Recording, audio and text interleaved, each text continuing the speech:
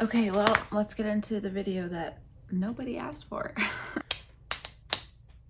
This is the video no one asked for. We're rolling. Hey everyone, it's Ariel. Welcome back to another video. And if you are new to my channel, welcome. Today I'm going to talk about why I quit my job as a hairstylist. So for those of you who may not know, I am a licensed hairstylist, but I don't currently work in a salon. I did do hair for 5 years, and in December 2019, just before 2020, I decided to quit completely doing hair altogether. There are quite a few reasons why I decided to quit and quite a few things that led up to that point, but I'm just gonna kind of like generalize it all and just kind of explain how I was feeling and why I decided to quit. So yeah, I'll just stop rambling. Let's just get right into it. So I will start this video by saying hairstyling was something that I always wanted to do. I had some people in my family that were hairdressers, and it always just seemed like something I would enjoy doing. I just felt, I don't know, I always just felt compelled to go into that industry. So right after high school, I went into cosmetology school and took the hairstyling course, graduated within a year of full-time classes, got a job shortly after, and then started working full-time pretty much from there for 5 years. I did work in 2 separate salons. I worked in both of them for about the same amount of time, like 2.5 years each. But basically, once I started working at the first salon, I was loving it. I was so excited to just be working like in a salon. And that's when I started to feel like kind of like a real hairdresser, even though I wasn't really doing a lot of hair. I was kind of more of like an assistant for the first little while, but as soon as I started getting clients, I was really honestly loving it. And over time, you start to realize that it's really not an easy job. I think every job has its challenges, but you don't really know to the full extent how those challenges are going to be for you until you're in it. At least that's what I think. And so I started to kind of realize like, oh, this is actually a pretty physically demanding job and also mentally. And I am a very introverted person, so that was always challenging for me. Like having to be just open with people all the time was something that I really wasn't used to. I've always been like that person that's just kind of in their own bubble. I have like walls this high around me. So that definitely took some getting used to. And I think over time, like maybe a year or so into it, I started getting really tired. Like it's just such a physically and mentally and emotionally draining job, honestly. You're standing all the time. Sometimes you have such a packed schedule from beginning to end that you can't even like sit down and take a lunch break. And there's pros to that because then, you know, you're staying busy, you're making money. It's good to be busy, of course. Can't complain about that. But it takes its toll on you. And I think I started realizing that pretty soon into it, especially just with my personality type, being kind of more introverted and reserved, I guess.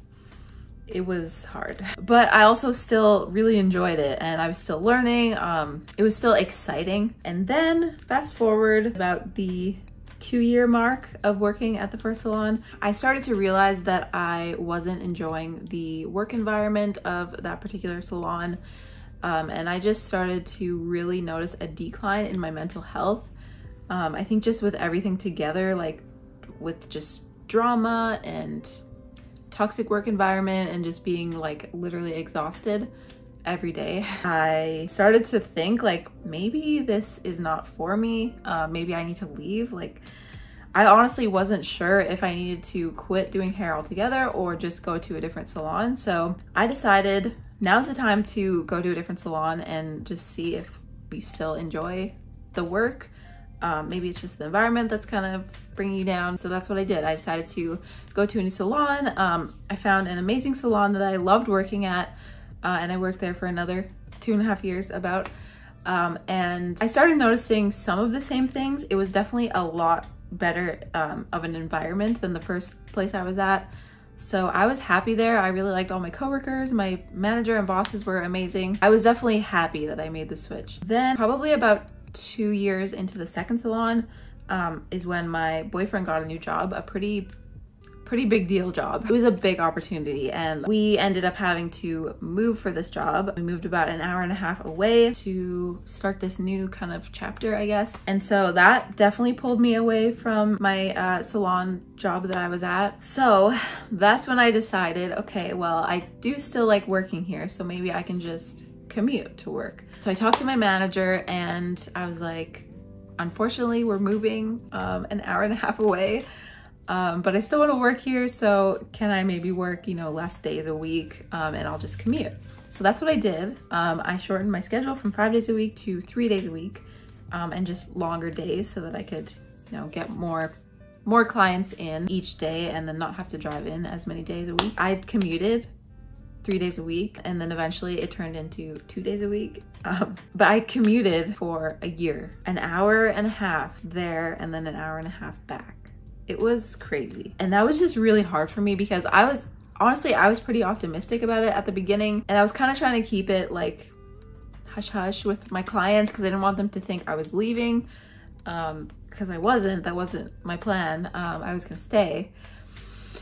But slowly it just started getting out, because when you have a client that you see over and over and over, they eventually start to learn things about you and about your life. So they ask questions, and eventually I was like, I can't keep this a secret. Like, this is kind of a big part of my life. Like, I moved and I don't live here anymore, so it was like I felt like I had to tell them. I just felt very like deceptive, like I was lying about not living in the same place. I don't know, it was this whole thing. So eventually they found out, and then they started saying like, oh, you're gonna leave, I'm gonna see this person next, and blah blah blah. A lot of people were just really negative about it, and that started to really kind of hurt me too, because I was telling them like, no, I'm not gonna leave, I'm here, you know, I'm just not gonna work as many days, but I'm still gonna work here. You're still gonna get your hair done by me. A lot of them insisted that, no, I know you're gonna leave, that's way too long to drive, blah blah blah. And I mean, in the end they were right, because I quit. But I feel like they kind of like pushed me away too at the same time. Not that it's their fault at all, that's not what I'm saying, but like it started getting in my head like, yeah, this is a long time to drive, why am I doing this? Like, you're right, I shouldn't be here. So it kind of got into my head, and I started thinking like, maybe I shouldn't be doing this. Like, I remember seeing the kilometers going up from driving so many hours in the day. It just started like feeling very heavy. It just felt like I was trying to be in two completely different places at once. Because, okay, I didn't say this, but with this new job that my boyfriend got, I actually was working with him part-time. So on the days that I wasn't at the salon, I was working with him. So it just was feeling like I was trying to be in two completely different places at the same time. I mean, it was alternating days, but it just felt like I was being like tugged here and then pulled here, and then it was just too much. And another thing with the commuting is that it was so hard to be on time. Like I was always late because I had to leave an hour and a half before I started to get there on time. So it was like just crazy having to leave early in the morning, and it was just a lot. And I also got a puppy during this time. Don't ask me why, I was crazy. So yeah.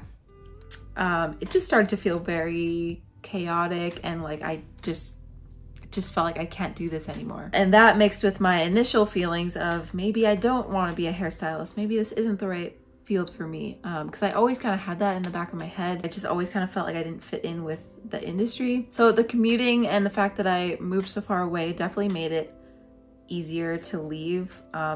It gave me a reason to leave, I guess, more than just, I don't know if I want to do this. Because like I said, there's a lot of good things about being a hairstylist, and I did really enjoy a lot of it.